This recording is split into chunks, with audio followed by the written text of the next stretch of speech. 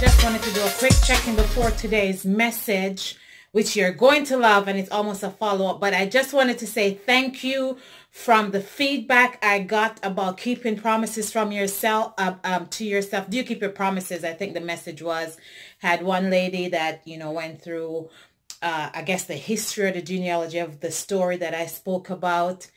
But at the end, she agreed it's about the promises that we make and, God ultimately being in control. And once we surrender there, everything changes. But truly, I loved the engagement. Look forward to more. Watch the next clip. Love you. Bye. Welcome to this episode of Shift. I'm your host, Palmonia Gordon. Thank you for joining us today. The question is, have you ever been accused of being a liar?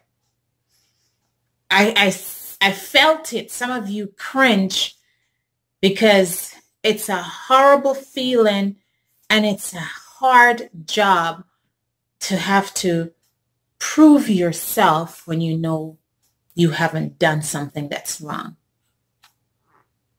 For those of you who are joining us on Shift for the first time, Shift is a platform which stands for simply helping individuals find their true passion, their truth, their purpose. We share thoughts, ideas, stories, and we come together.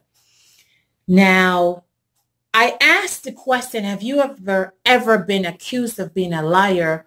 Because we live in a culture and a society now where so much is being left to the interpretation of others. We send an email or we send a text which may not 100% explain what it is we're sensing or how we're feeling, and therefore it leaves it open for the other person to conclude what was meant by what was said. Or on the other hand, you may have had a situation, you're face to face with someone and you said something, but here's the deal. At the time when you said it, you really meant it.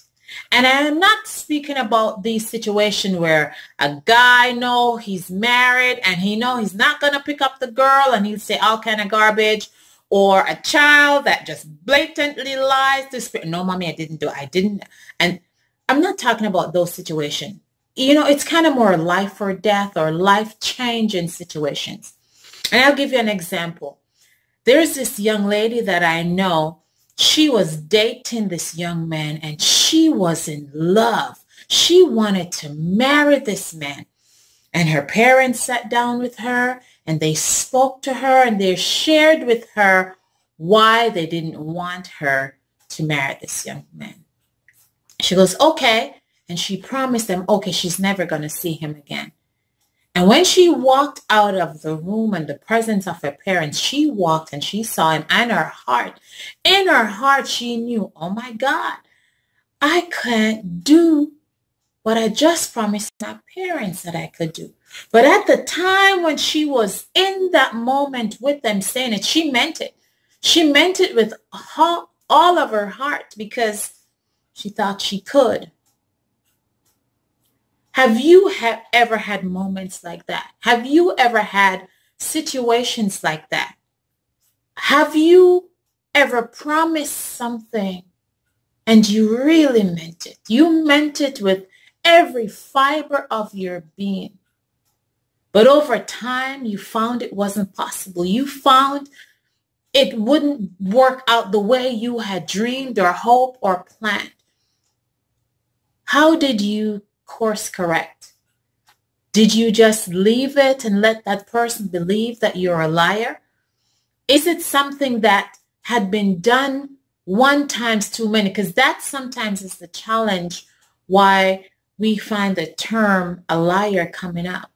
When you've had a similar situation happen again and again and again, then it becomes, you know what, that person just doesn't speak the truth.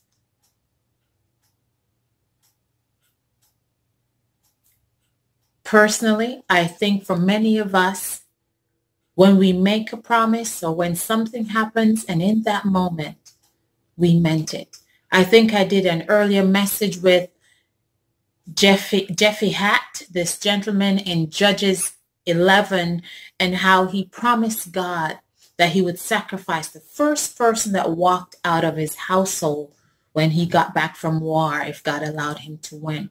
It happened to be his daughter. He only had one daughter, but he kept his word. If we're not able to keep our word, could we at least have that conversation? Let somebody know that when I said this, I meant it. But it's not possible to happen right now.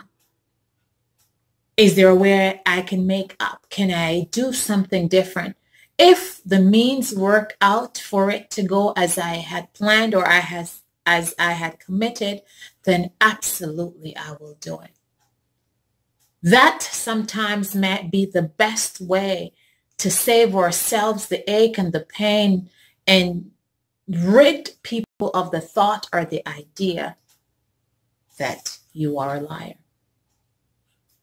Remember, sometimes we say things and we meant it when we said it, but the means for it to happen the way we would like doesn't always happen. So with that, thank you for stopping by this episode of Shift. Please remember to subscribe, remember to like, remember to leave a comment down below. Remember that if you're having any conference, you're having any events, you need someone to host a workshop, please get in touch with me. I'm more than happy to. I do group coaching, I do online coaching, I do one-on-one coaching and mentoring. Palmonia Gordon, palmoniag@gmail.com. Let's talk. God bless you. I love you. Like the second hand on the clock. Keep taking 60 tiny moves that you can come back tomorrow. I love you. Have a good day.